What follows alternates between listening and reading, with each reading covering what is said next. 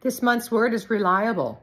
So the question is, can people count on you? Can they rely on you to follow through on the things you say you're going to do?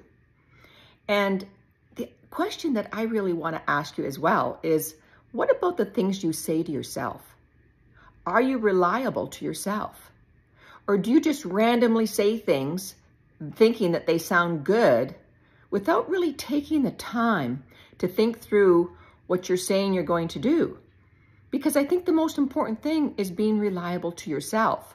You know, as leaders in the family or in your business, people will come alongside you a lot stronger when they know they can rely on you, that you say what you're going to do and you follow through.